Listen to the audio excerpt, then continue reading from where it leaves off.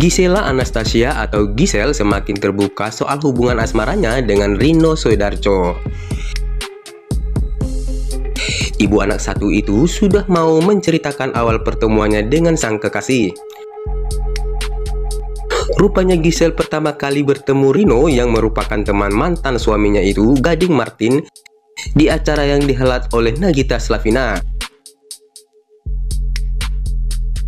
Berkat istri Raffi Ahmad itu, Gisel bisa berkenalan hingga berpacaran dengan Reno Soedarjo.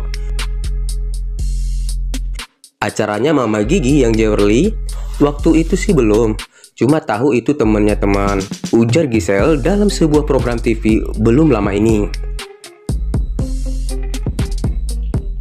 Ketika disinggung soal rencana pernikahan, Gisel mengaku belum bisa membicarakan lebih detail. Tapi sebelumnya jangan lupa untuk subscribe channel ini agar kalian tidak ketinggalan dengan info-info menarik lainnya.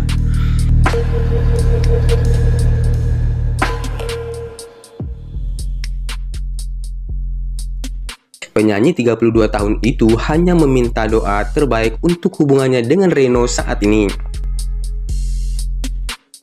Doain saja ya, kan gak mau sesumbar. Kan baru kenal, masa penjajakan? Niatnya baik, niatnya serius, tutur Gisel. Sementara itu, meski hubungan dengan Reno Soedarjo masih baru, namun Gisel mengaku tak sulit menjalin tali asmara dengan sang kekasih. Pasalnya, Reno memiliki kepribadian yang baik. Apalagi dalam hal berkomunikasi, dan itu membuat Gisel yakin mau berpacaran dengannya. Kalau baik, semua orang ada sisi baiknya. Yang bikin suka banget sih, kalau ngobrol apa-apa nyambung, sifatnya juga hampir mirip, ungkap Gisel.